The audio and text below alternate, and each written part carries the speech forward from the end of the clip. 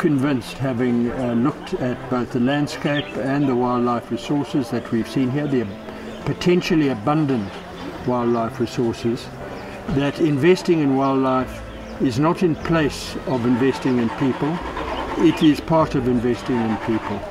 And in the South Sudan context, the development of a wildlife sector and its conservation could mean investment for the country, it could mean livelihoods for the youth, it could mean a development and consolidation of peace. And so on all of those grounds, we think it's an important area that government should support and that the international community should support.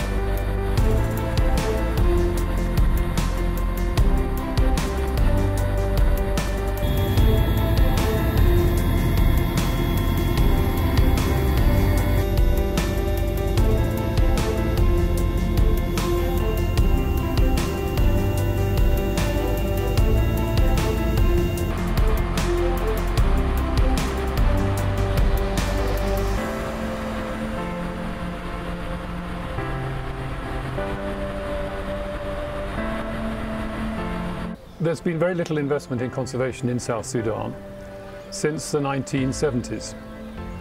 And that investment stopped when the fighting started again in 1983. And I felt for a long time like a lone voice, saying to people, please don't abandon or forget the parks and reserves and the wildlife of South Sudan. There may have been horrendous problems for human beings, but in the future, if they can at least preserve and protect the parks and reserves, we know from other countries in Africa that wildlife will come back after a war. 10 days ago found huge groups of animals here between these two rivers.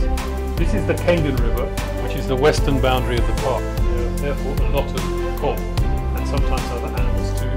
We think there are elephants in a fairly thick country down here. We may even see elephants. So when people ask where have you gone, well, there are no names, but there are rivers. There's a mountain here called Kapango, which is a very clear landmark tourism attraction. The only other one in the world is Serengeti, and I'm beginning to think this one's actually even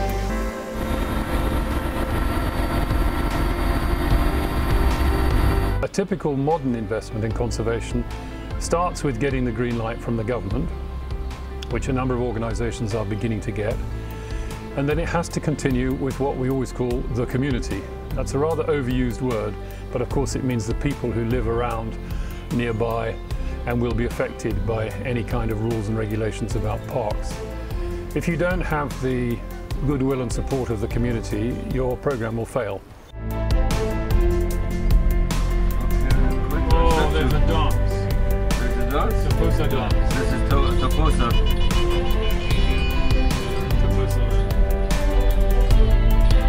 Okay, we have to take a picture.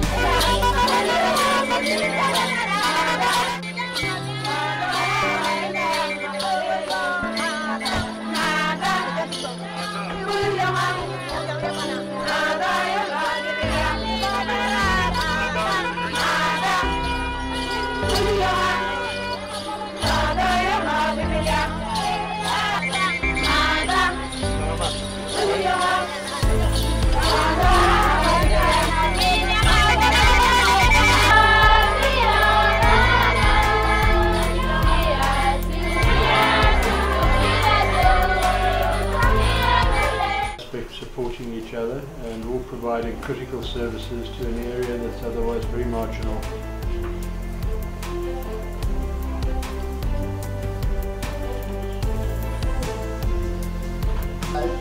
we're all together here, is to be a holistic model. Bishop came up with this idea of environmental conservation.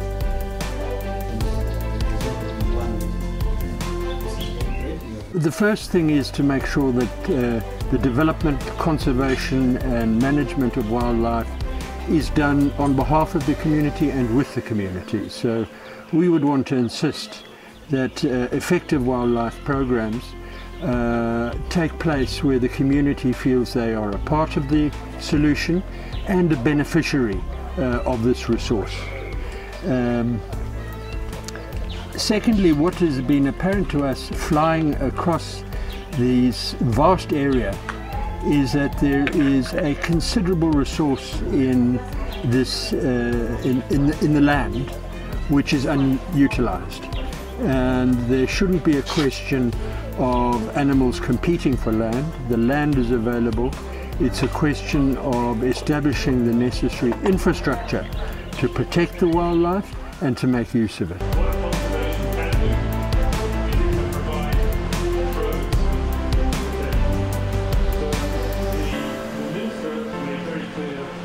We very much appreciate the idea, and that we in Eastern Equatoria will definitely support and look forward for donor community to support this program in Eastern Equatoria.